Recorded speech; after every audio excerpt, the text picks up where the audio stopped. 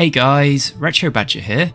So after the battle between the Enterprise A and Sabre class, quite a few people wanted me to do it the other way around. So here we go. It was a bit of a surprising result, but the whole computer versus human player.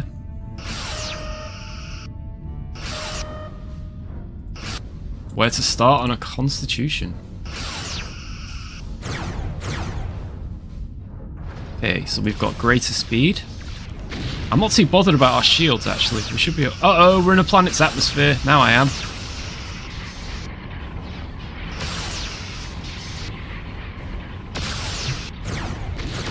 We got my new style photons there.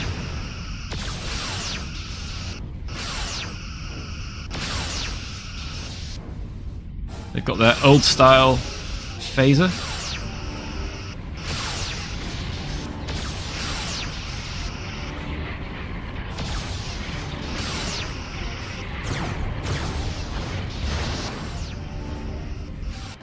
Their aft shields struggling there.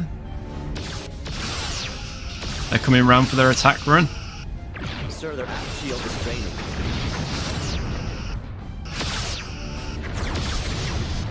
What I like about these new style photons is that they're very accurate.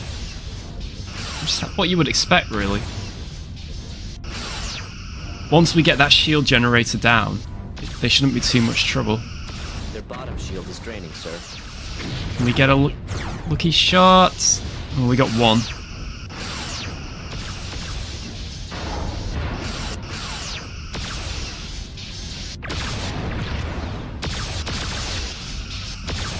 Shields are at 75%. Now, I've had a few people ask, why do we have two settings for the phasers, low and full? And basically with low, once you get the shields down, you can disable ship systems without damaging the hull too much. It's pretty useful in the storyline to do that, the single player mode, or multiplayer even if you want to have some fun.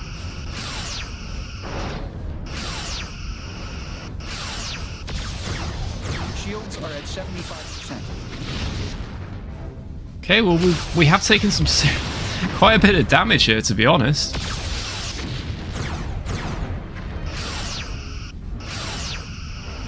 Our ventral shields are draining, sir. The Constitution refit would have been well, the battleship, wouldn't it? The flagship of the fleet, really.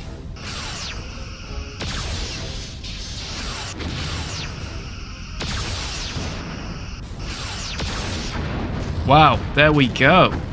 Now, I have to say that was... If I weigh up both of them, the Sabre class definitely wins that one. It edges over the Constitution class. It was more of a convincing win, I think. Well, thanks for watching, guys. Bye for now.